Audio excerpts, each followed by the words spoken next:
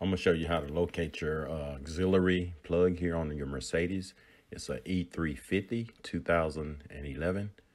But check it out, it's right here in the glove compartment. As soon as you open up the glove compartment, look to the far left. I'm gonna open it up right here so you can see. So look to the far left where I got this light, and there go your auxiliary plug. And if you want to purchase one of these, look in the description below.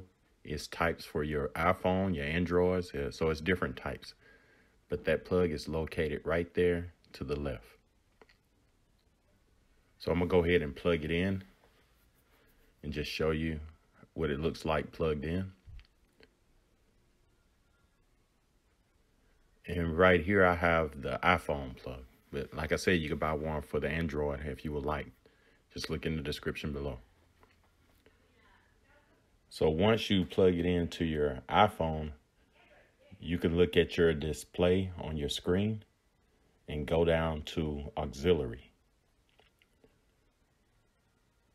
So you just move it around until you go down to the auxiliary right here. I'm gonna click and I'm gonna go all the way to the bottom to auxiliary.